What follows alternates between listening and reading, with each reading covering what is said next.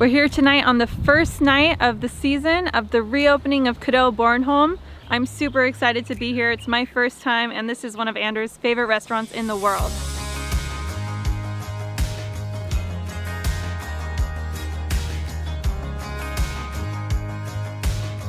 We're gonna go talk with head chef Nicolai. He's gonna tell us all about the renovation they just did here. They have a brand new open kitchen overlooking the restaurant, overlooking the beautiful water.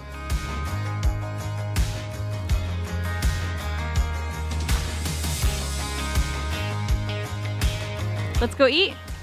You might have some sandy toes when you're here.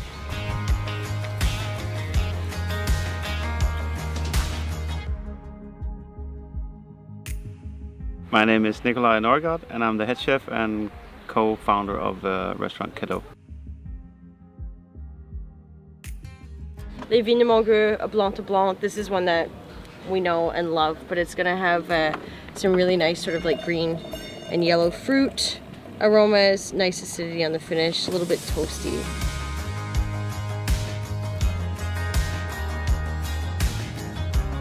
So I'm from Svanike in the east part. Rasmus is from the countryside just outside of Svanike, and Magnus is from Nexø. But we all worked in Svanike at this family-style restaurant called Pakhuset. Me and Razzie, we ran the place, and Magnus back then he was hired as like a cleaning lady, as he likes to say, and then he started in the kitchen, and then eventually he went to the front of house, and we kind of like brought him along. So we've been working together, actually, the three of us, since 2000. Back in 2007, me and Rasmus decided to open a restaurant. Actually, it was 2006, and we had a friend who owned this building for 2 years. He ran a restaurant, and we helped him for a summer. We fell in love with the place, and then in the late 2006, he decided to sell, and we decided to buy. So that's basically how we got this crazy, wonderful place by the sea.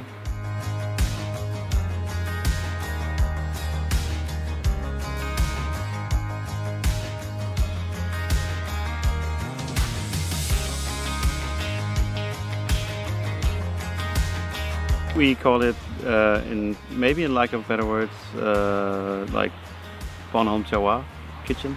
Soon after Noma opened, we decided to follow the footsteps of or follow the dogmas, the restrictions, as it also is. We decided to scale it even further down. So taking it from the whole, the whole Nordic region, we boiled it down to as much of Bornholm. I mean, to cook with as much produce from Bornholm as possible, and then otherwise look to the south of Sweden and the rest of Denmark, and a little bit Norway also.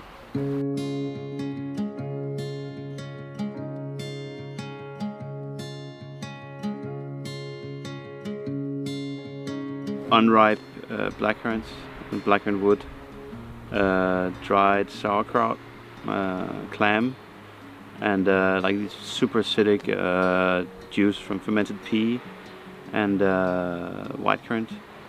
I mean, to me, it's the taste of Kadeau. I would say the taste of my kitchen.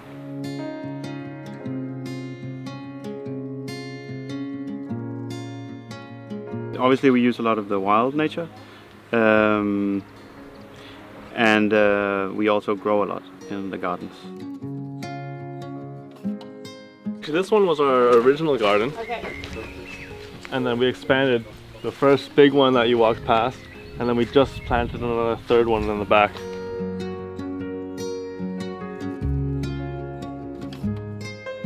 This looks like a giant asparagus. But that's how it is. So and then crazy. have you guys ever picked fresh asparagus and No. had it? But this is how I should Yeah. see this? Dripping. It's crazy how sweet and juicy it is. Crazy. Yeah. Throw it down and then. Because Marta made it. Oh, but look, there's one there. Hmm. See this one? The main idea is also to keep it sustainable. I mean, every day the chefs start in the garden. We pick our own mise en place, so we don't have to throw away a lot.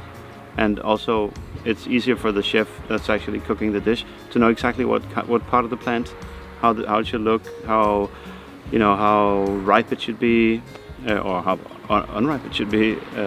So we can pick the perfect sizes. So we save a lot of energy in like going through stuff, and also throwing stuff away because it's too big or too small. Or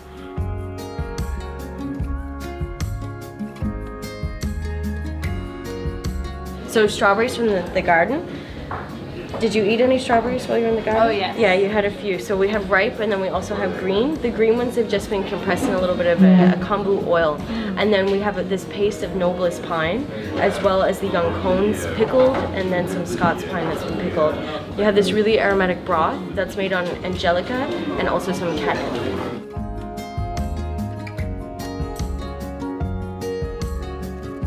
I mean, what is typical about Bornholm is the climate here. It's very different from the rest of the Nordic region.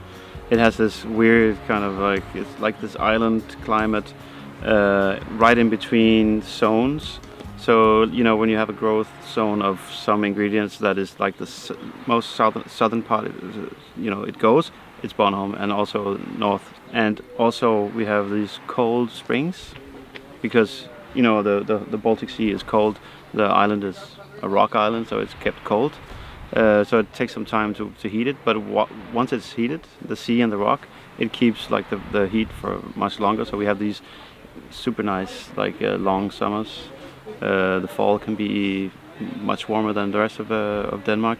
So we can grow stuff that is that gets better because of the late sun, also like figs and mulberries and stuff like that, which is the typical part of the typical produce from Bornholm.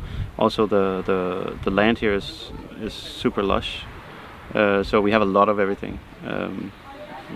Pick one thing is Ramson.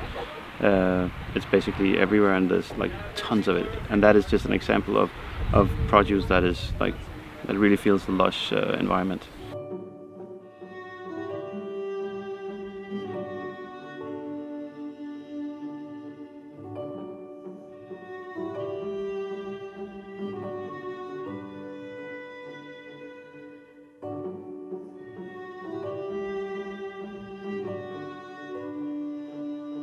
One of my favorite signature dishes, one that I can't take off. Probably gonna do it for 30 years more. It's called peltest. It's a Danish word for basically a porridge pancake. It's made with day-old porridge that's been yeasted, added an egg yolk, stirred, and then raised and fried. We add a bit of koji to it as well, and we serve it with this year with a bit of mussels and rhubarb root, cheese and flowers. This is Graf. So it's 100% Sauvignon Blanc. It's named after the parcel. Basically there's a really big hill, and this is the middle section. It has a lot of vegetal kind of aromas, a bit of asparagus there, this salty kind of feeling. It's a signature dish of ours. It's a scallop with a dried scallop, Pataga from scallop roe, and we do this it's a bit like licorice, and we make it like raw licorice. It looks like raw licorice. It tastes a lot like raw licorice, just better, with a seafoody note to it. We grate that on top of scallops, let it melt, and serve it with the horseradish cream. And this year we're gonna try with a bit of pickled pumpkin leather. Just to give it a bit of chewiness. This is our tostada, as we call it. We've made the cracker on buckwheat, and then you're going to find a savory paste that's made with blue mussels and a bit of rhubarb root oil. On top there's shallots cooked in the fireplace, there's chewy carrots, and there's also some pickled nasturtium stems. On top you have a little bit of mustard flowers. The cabbage surprise. Ooh. So we have a piece of white cabbage that's been blanched, and then it's just been fried, so a little bit of caramelization. You're going to find some more cabbage inside that's been fried for a really, really long time, so the sugars are starting to break down there. A little bit of pickled spruce shoots, and then also some hazelnut. On top there's a paste that's made on lovage and ramson and parsley. But the most exciting thing, if you want to, do you want to lift it up?